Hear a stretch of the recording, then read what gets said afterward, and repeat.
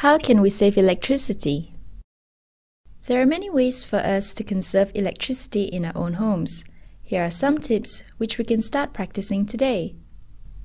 We watch television every day without giving it much thought.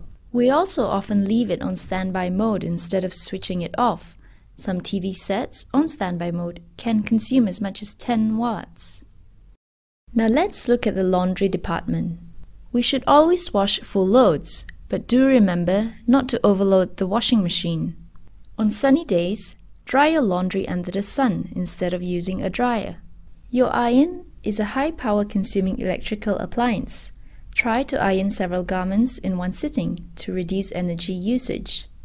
Another easy way to save energy can be found in the kitchen, especially with our refrigerators. Make sure you allow hot food and drinks to cool down before putting it into the fridge. It takes more energy to chill hot food. Make sure the doors are closed properly at all times to help reduce electricity consumption. Lastly, don't forget to leave enough space between the fridge and the wall or cabinet. Air circulation helps the refrigerator to run more efficiently. Replacing incandescent bulbs with compact fluorescent lights, or CFL, is another good way to save energy. CFL bulbs use 2/3 less energy and may last 6 times longer than incandescent light bulbs. But if it is daytime, why not keep the curtains open instead of turning on the household lights? Natural light can be just as bright, if not brighter.